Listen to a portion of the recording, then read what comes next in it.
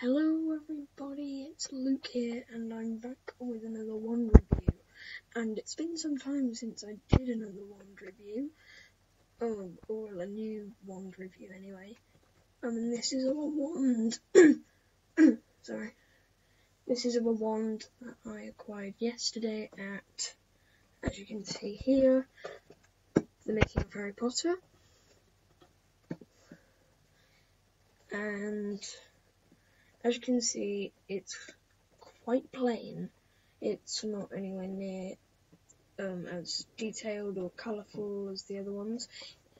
Depending on the wand you get at the studio tour, whether you order it online or actually go into the studio tour and buy it in the gift shop, depending on the wand you get, that depends on the colour of the box. And the lighting in this room may not do it justice, but as you can see, it's a very plain grey.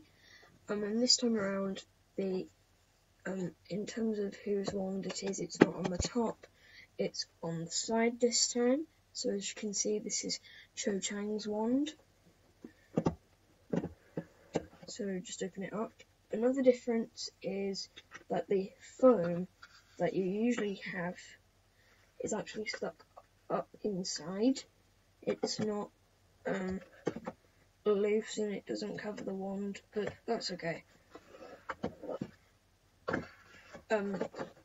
Another small difference is this small ticket here, which says fragile collectible wand, not a toy.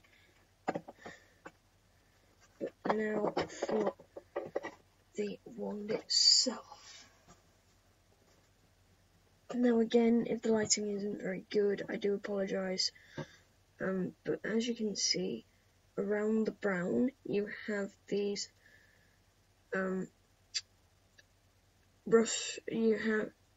these black lines all across it.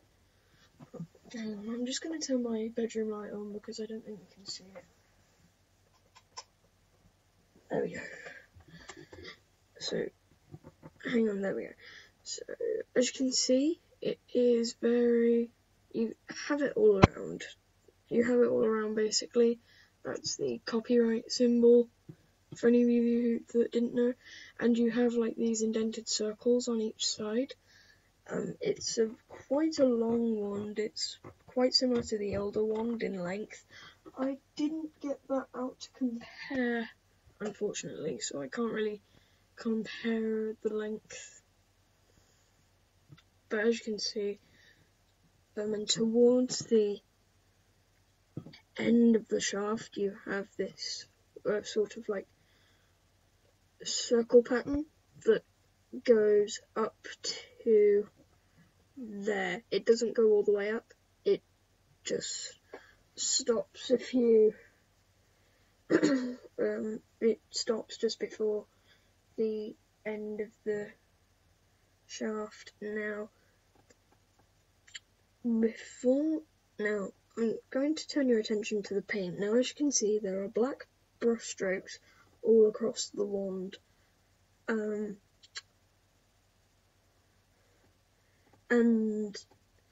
there's actually another wand that they've painted just like this, and interestingly enough, it's also a wand that I own, so I'm going to get that one now.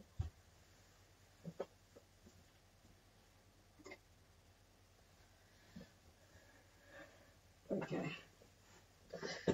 So here is Cho's wand in comparison with Fred Weasley's wand. And as you can tell, if my webcam will be able to pick the look up, you may be able to see that the black lines across both wands actually, are identical. And it does sort of look a bit crude if you look at it, because the black lines, they are quite thick if you think about it, and from the shaft of Fred's wand, the black lines go pretty much all the way up and through, and you have the same thing throughout all of Cho's wand as well. So that was just a little something that I wanted to point out.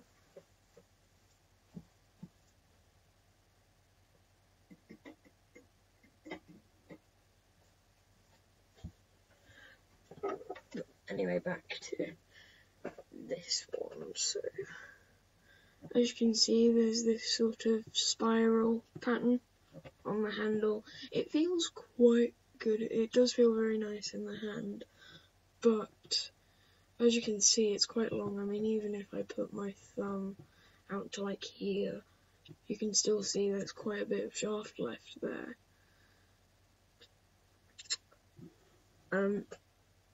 The feel of the circles is very nice. It's probably one of the more detailed ones I've seen, actually. Definitely one of the longest. But anyway, well, as you can see, it definitely tapers so it becomes thinner as you go down the wand further.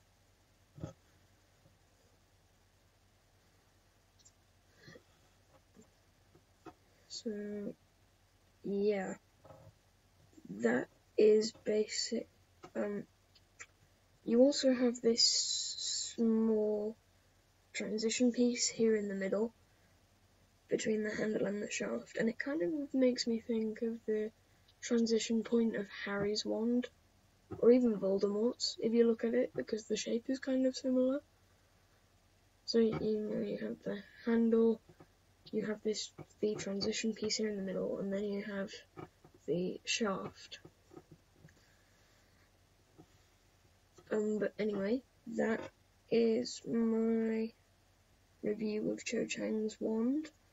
Hope you guys enjoyed, and until next time, I'll see you guys later.